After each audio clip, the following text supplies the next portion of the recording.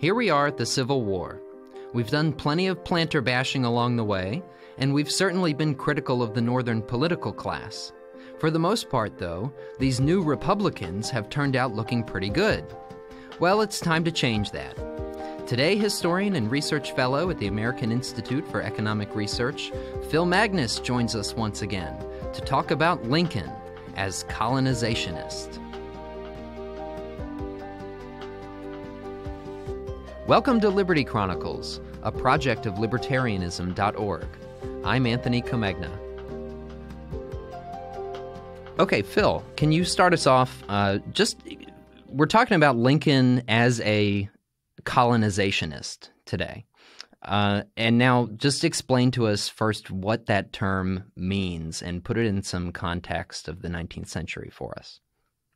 Right. So before the Civil War, there was actually a very vibrant movement in the United States that was connected in some ways to anti-slavery, but it also had a little bit of baggage associated with it. And that was the idea that the freeing of the slaves, which could be attained through political processes. Often they followed a proposal to compensate slave owners to essentially manumit or free their slaves at the end of their lives. And the idea behind colonization was that the next step of that process was to actually remove the freed slaves and settle them elsewhere, other parts of the world that they thought were more suited for the African American race. So it's a concept that's kind of rooted in racial pseudoscience in one respect, paternalism in another respect, but at the same time generally tends to be anti-slavery. And the oddity of the colonization movement is it's a major player in the American political scene from about the 1820s through the Civil War era, including forming a national organization, the American Colonization Society. To give you an idea of how prominent this organization was, James Madison, the former president of the United States, was also a president of the Colonization Society. Several prominent figures in American politics were similarly members. So Henry Clay is another president of the Colonization Society, one of its original founders. Abraham Lincoln joined the Colonization Society in the 1850s. So pretty much a who's who of the American political scene in the antebellum is associated with this movement. Now, you said Lincoln joined in the 1850s. Do you know exactly what year? Or I believe, yeah. So there's a little bit of uncertainty exactly when he links up. I know for certain there is a subscription he fills out to the organization, and that's in 1855. And what the Colonization Society used to do is they would send their agents traveling to the West, and they'd go from town to town trying to find the local prominent citizens, particularly politically engaged persons. And they'd link up with them and have them join as members of the Colonization Society, sometimes form a local or a state chapter. And in Springfield, Illinois, where Lincoln is set up shop as an attorney, he's also active in state politics and is considered a prominent figure on the Illinois scene. He is recruited over the course of several of these visits. They come through Springfield trying to set up a colonization society in the state of Illinois. And between about 1852 and 1855, he has several interactions with these Colonization Society agents. And eventually we found at least one receipt where he has filled out and filed a subscription with the organization. Now, it also perhaps should be noted that Illinois may have been the most racist state in the North in terms of its policies, like it did forbade black people from entering the state, for example, right? Right. And especially the Midwest in that era. If you think of New England as the hotbed of more radical abolitionism, the Midwest is kind of a hotbed of a more moderate tempered brand of anti-slavery thought that very much embraces colonizationism. In some cases, they link this to black code. So it's that they're anti-slavery in the sense that they see the institution is wrong. They want to get rid of it, but at the same time, they don't want the former slaves moving into their state. They don't want to be connected to the post-slavery life that necessarily follows from the abolition of this institution. So in one sense, it's good on the anti-slavery side, but in the other sense, it opens up all sorts of very morally trying complications of what they're trying to do in a post-slavery society. And Lincoln himself he does not evince strong racial animosity personally. In fact, he grows quite actively over the course of the Civil War. The records that we have of his relationships with African Americans are very congenial, very friendly, even to the extent that he'll recognize their personhood in ways that other people in that era didn't. But at the same time, he never quite makes that leap to the radical abolitionism that some of his contemporaries evince. Yeah, I'm hearing you sort of describe the political situation, ideological situation in Illinois. Lincoln's endorsement or joining up with the colonization movement round about 1855, shortly after the Whigs start to really disappear as a national force.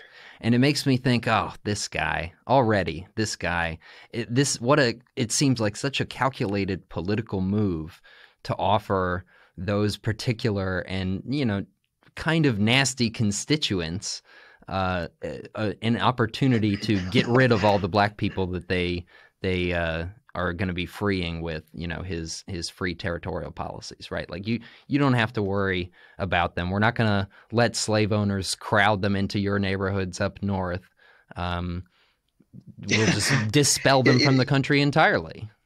Yeah, there's certainly political opportunism in it, but I'll also say some things in defense of Lincoln. Please. The perspective he's coming from, I have no doubt that he's genuinely an anti-slavery man. We can see this as early as there's hints of it in some of his surviving works from the 1830s and early 1840s. He's just a different type of an anti-slavery man than you find in abolitionism. And historians, for various reasons, have kind of lost sight of this component of the American political scene from the mid to late antebellum period. And really, to understand Lincoln, you have to understand his hero, and that hero is Henry Clay. So Henry Clay is the senator from Kentucky, the champion of Whig philosophy, champion of an integrated economic system that's built around tariffs and internal improvements to prop up the nation as a whole. So he's kind of an economic nationalist in a sense. But one thing Clay recognizes, and this is kind of odd because Clay himself was a Southerner and a slave owner, but one thing Clay recognized is that slavery created all sorts of economic tensions with the system of thought that he articulated. It's called the American system. So imagine like 1840s Donald Trump style tariffs in a sense.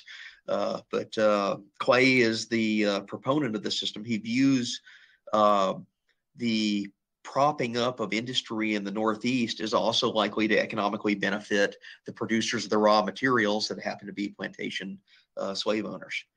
And he views this as ethically problematic for very good reasons, because it expands slavery. It's something that breathes economic life into slavery at a time when older theorists had thought that slavery would gradually dissipate and fall away. So Clay is horrified by this.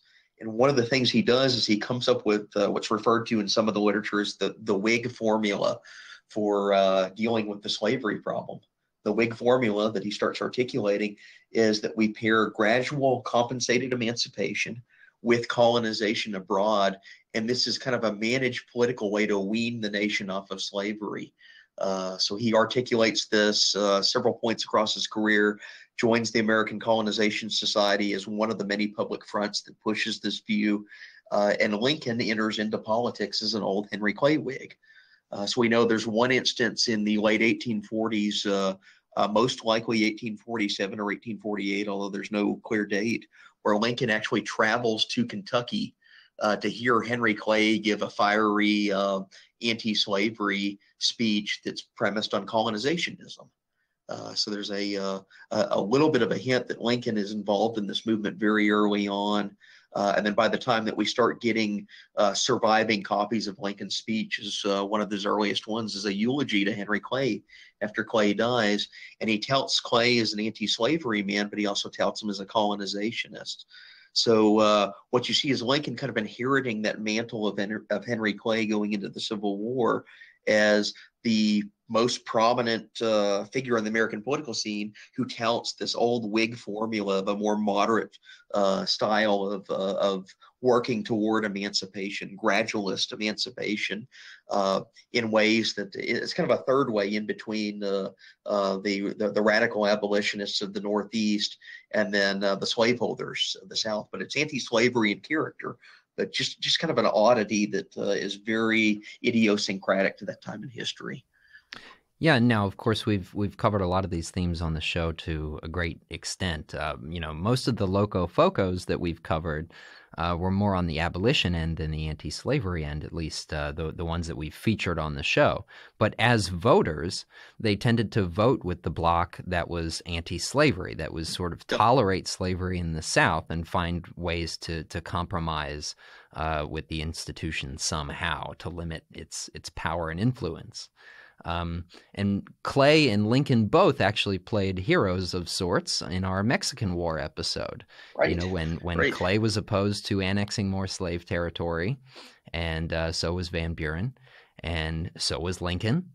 And but then by 1848, Lincoln's back to being an enemy, at least on the show, because he refuses to support Van Buren and the Free Soil Party, and at least according to newspaper reports of a speech of his in Boston, he says thanks to all his loco-focoism.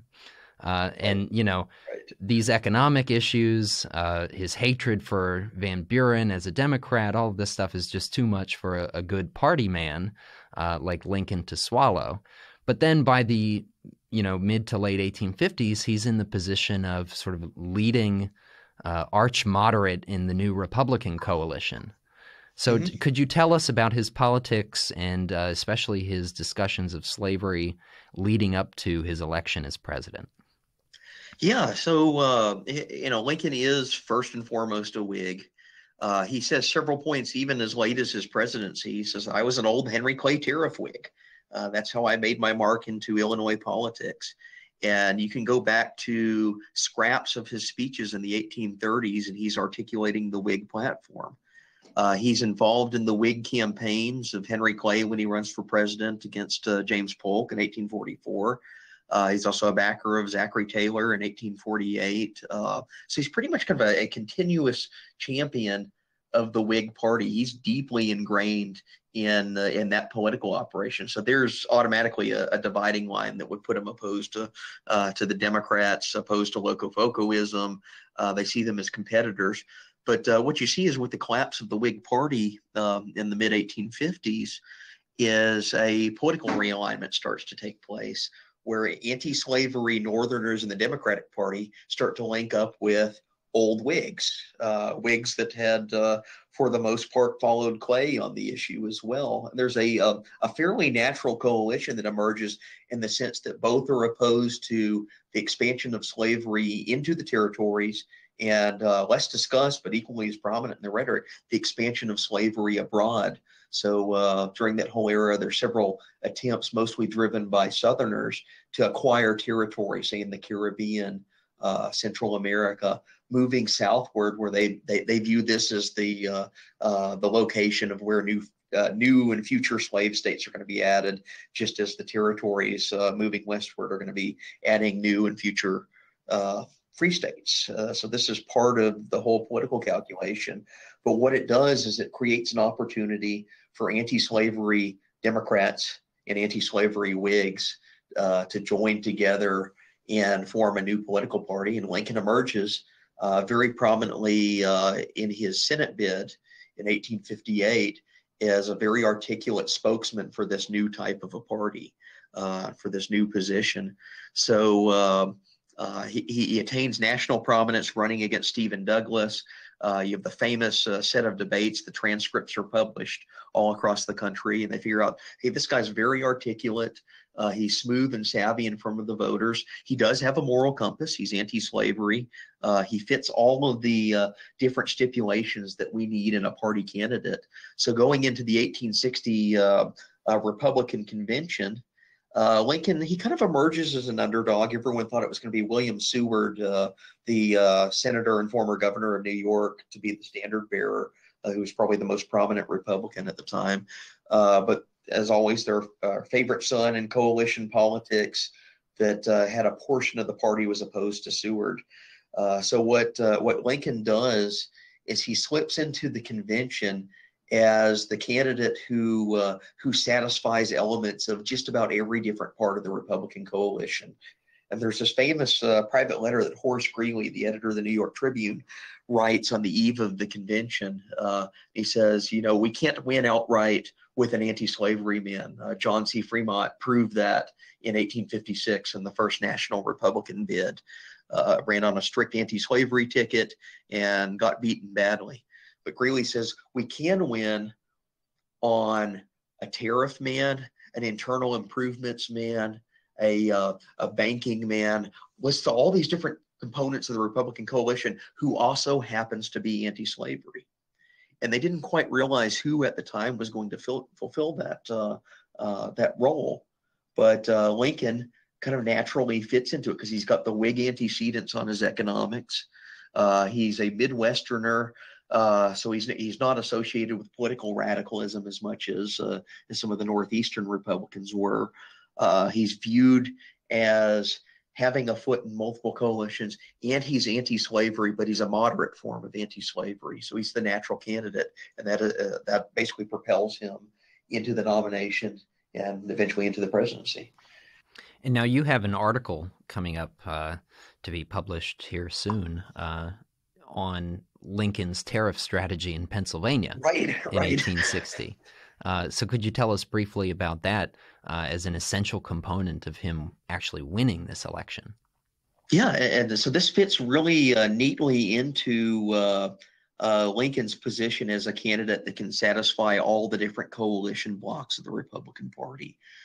And what happened is in late 1857, 1858, in response to a financial panic, so basically a recession that set on in 1857, there's a rebirth to the old tariff movement, to enact protective tariffs as kind of a recession relief process. Now, a modern economist will tell you that that's crazy, that's a recipe for economic suicide, but there were serious theorists at the time that thought tariffs could be the macroeconomic relief to an economic downturn. One of them is an economist from Pennsylvania by the name of Henry Charles Carey, probably one of the most prominent protectionist economists in the world at the time. And Carey advances a tariff solution to this recession in 1857. What it does is it stirs the state of Pennsylvania into almost a frenzy to acquire protection for its burgeoning iron and steel industries.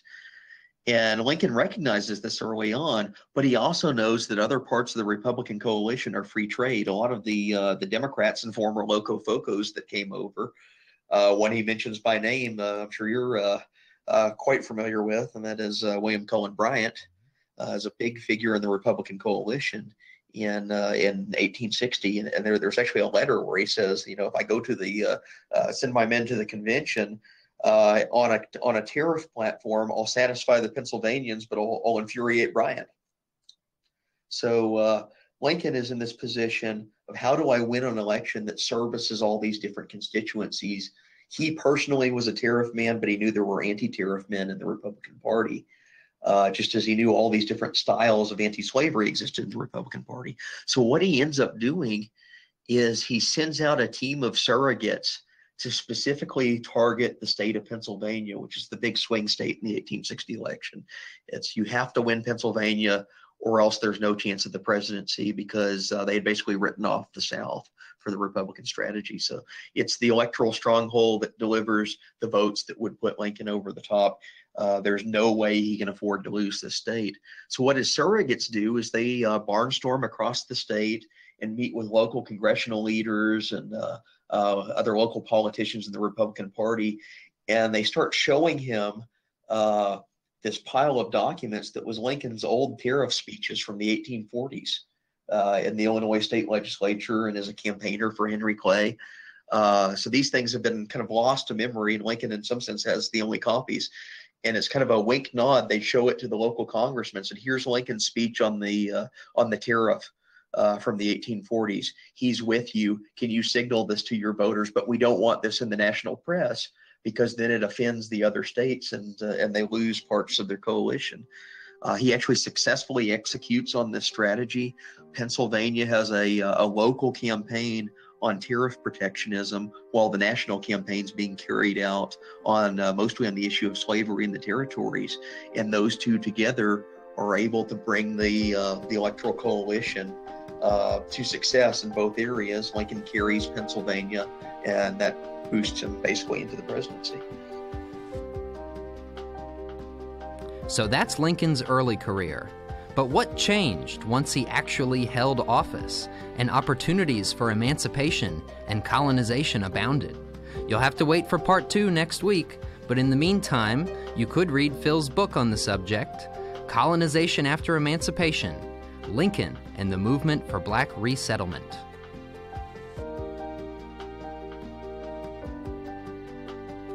Thanks for listening.